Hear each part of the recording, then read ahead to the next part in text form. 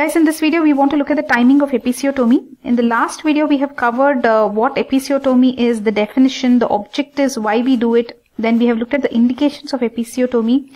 Now we will look at the timing of episiotomy. So when will you do it?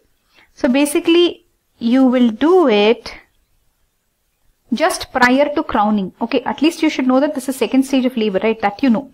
When in second stage of labor, just prior to crowning. Why? Because at this time, there will be thinned perineum. Okay. And that too during a contraction you should do. Bulging thinned perineum during contraction just prior to crowning. Okay, so this is when you do it. So what is coming before crowning? You should know, right? Then only you will be able to say crowning is the next step. So in mechanism of labor video, you have already seen that crowning is here. Before crowning, you have internal rotation of the occiput, rotation of shoulders. Internal rotation, then only crowning.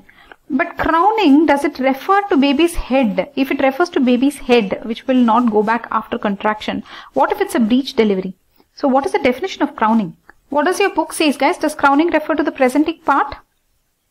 Okay. So you should be able to identify that there is going to be the crowning, and before that you'll have to do the episiotomy. Okay. What will happen if you do before it?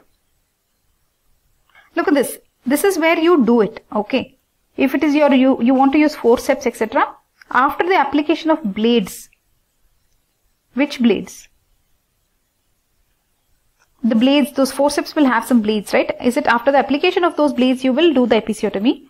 Okay. But if it is done before, if it is done early, what will happen? The blood loss will be more.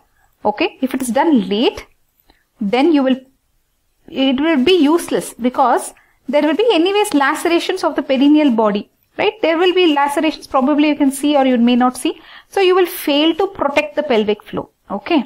If you do it late. So the very purpose of the episiotomy gets defeated if you do it late. So when will you do episiotomy? Episiotomy done in the second stage of labor, just before the crowning. Second stage of labor. Do you know what second stage of labor is? That is after the complete dilatation of the cervix to the delivery of the fetus. Very good. So that is the second stage of labor. Then you will, just prior to the crowning, you will give this episiotomy. Okay. You have known what will happen if you do before, what will happen after. Okay. This place basically what happens, there is a thinned perineum. So you will be cutting easily. Guys, did you understand this timing of the episiotomy? So now we have finished timing of episiotomy. Next video will continue with the advantages of episiotomy.